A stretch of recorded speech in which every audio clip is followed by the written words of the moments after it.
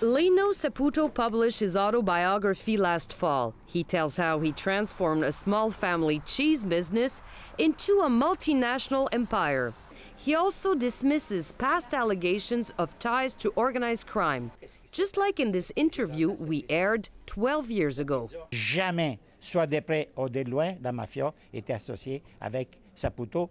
But Enquête reporter Gaëtan Pouliot uncovered documents used by the New York State Department of Agriculture in the 80s.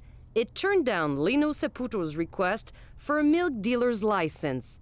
Its decision was based on ties between Saputo and Joe Bonanno. He was the longtime head of the Mafia in the United States. His address is 255.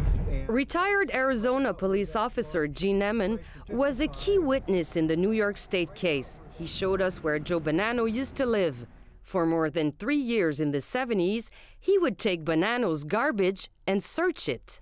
We learned by both studying him and watching him that he was the most powerful mafioso in the United States and had specific influence, we learned, in Canada. In the trash, police found ripped-up notes. They stuck them together and found the name Lino several times. Police found out later they referred to Lino Saputo. And we eventually found, through picking up the notes, that he had a hidden financial interest in Saputo cheese. And that was a secret interest that was held away from the public. In Bonnano's garbage, police also found Saputo Company financial records and proof of a cash transfer to Joe Bonanno.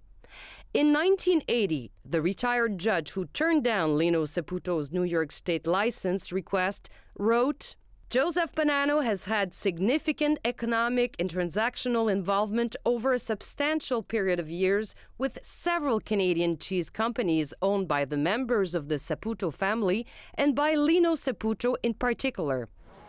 All of this contradicts what Quebec's richest man wrote in his autobiography.